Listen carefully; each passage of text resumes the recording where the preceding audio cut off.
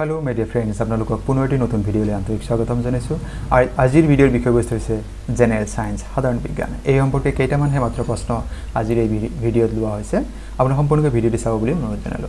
আজিৰ ভিডিঅ'ৰ বিষয়বস্তু ASSAM DIRECT RECRUITMENT EXAM 2023 DME APDCL AP আৰু DLED Entrance Exam এনে ধৰণৰ বিভিন্ন পৰীক্ষাৰ বাবে বৰকৈ উপযোগী। সম্পূৰ্ণ ভিডিঅ'টি চালে নিশ্চয়কৈ আপোনালোকে উপকৃত হ'ব। আমাৰ টেলিগ্ৰাম চেনেলৰ লিংক এই ভিডিঅ' ডেসক্ৰিপচনত দিয়া আছে, আপোনালোকে ইচ্ছা কৰিলে তাত সংযোগ হ'ব পাৰে। মৰমৰ বন্ধু-বান্ধৱীসকল, আপোনালোকে চাই আছে আপোনালোকৰ অতি মৰমৰ ইউটিউব চেনেল নুৰুল আলম নাজু। আহকচোন বাৰু আজিৰ প্ৰশ্ন উত্তৰ সময় জানি লওঁ। ভিটামিন ই ইয়াক অন্য কি নামেৰে জনা যায়? ইয়াত বিকল্প দি আছে, what is the another name of vitamin E? Tocopherol, ৰিবোফ্লাভিন, acetic acid আৰু থিয়ামাইন। শুদ্ধ উত্তৰ হ'ব টকোফেৰল। অপশ্যন এ আমাৰ কাৰণে শুদ্ধ উত্তৰ। ভিটামিন অন্য নাম হৈছে টকোফেৰল। যেনেকৈ ভিটামিন এৰ আমাৰ ৰেটিনল বুলি নাম আছে, একেদৰে ভিটামিন ইৰ যিটো মানে অন্য নাম সেইটো হৈছে টকোফেৰল। কোৱেশ্চন নম্বৰ 2, পেন্সিলত কি ব্যৱহাৰ কৰা হয়? Which of the following is used in pencils? বিকল্প দি আছে এলুমিনিয়াম, সিলিকন, গ্ৰেফাইট এণ্ড ফসফৰাছ। শুদ্ধ উত্তৰ হ'ব গ্ৰেফাইট। পৰৱৰ্তী প্ৰশ্ন, লোহিত ৰক্তকণিকাৰ জীৱনকাল কিমান? The lifespan of red blood cells RBCs is 120 days, 160, 140, 180 days. শুদ্ধ উত্তৰ 120 days। 120 দিন। লোহিত ৰক্তকণিকা বা ৰেড ব্লাড সেলস ইয়াৰ জীৱনকাল 120 দিন।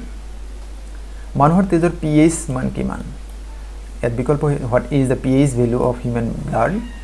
4.7, 8.7, 7.4 and 7.8। শুদ্ধ উত্তৰ হ'ব 7.4। কোৱেশ্চন 5, হৃদযন্ত্ৰ বেমাৰ ধৰা পেলাবলৈ নিম্নলিখিত কোনটো পৰীক্ষা কৰা হয়? Which of the following helps to diagnose a heart problem? CT scan, ECG, BCG and sonography। শুদ্ধ উত্তৰ ECG। ইয়াৰ সম্পূৰ্ণ ৰূপ হৈছে ইলেক্ট্ৰকাৰ্ডিওগ্ৰাফ। পৰৱৰ্তী প্ৰশ্ন, গাখীৰ টেঙা হ'লে কি এচিড উৎপন্ন হয়? Which acid is produced when milk gets soured? Tartaric acid, lactic acid, acidic acid and none of the above. শুদ্ধ উত্তৰ হ'ব লেক্টিক এচিড। এটা মনত ৰখাৰ সহজ উপায়, আপোনালোকে নিশ্চয় সকলোৱে জানে যে গাখীৰৰ বিশুদ্ধ জোখা যন্ত্ৰৰ নাম লেক্টোমিটাৰ। তাৰমানে য'ত গাখীৰ শব্দ আছে তাত লেক্ট শব্দটো জড়িত হৈ আছে, গতিকে এইটো আমাৰ এটা সহজ কৃতি।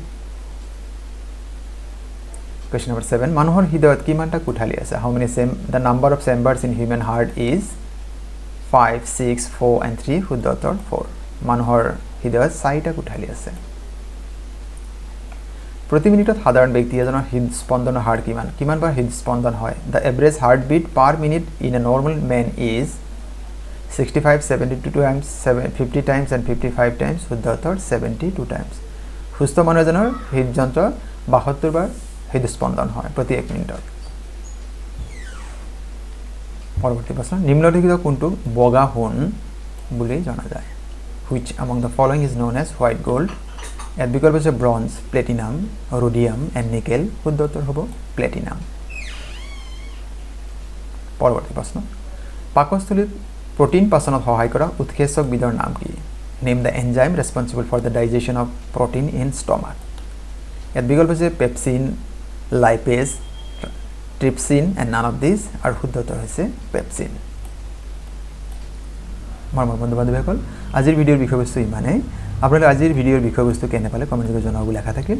আপোনালোকে বিনম্ৰ অনুৰোধ, যদি প্ৰথমবাৰৰ বাবে আমাৰ এই চেনেলটি চাই আছে, চেনেলৰ বিষয়বস্তু ইয়াৰ উপস্থাপন ভাল পাইছে, চেনেলটি ছাবস্ক্ৰাইব কৰিবলৈ আশা থাকিল আৰু ভিডিঅ' মোৰ লাইক, কমেণ্ট আৰু শ্বেয়াৰ কৰিব। আৰু আজিৰ এই ভিডিঅ' সম্পূৰ্ণকৈ চোৱাৰ বাবে আপোনালোকক জনাইছোঁ অশেষ ধন্যবাদ।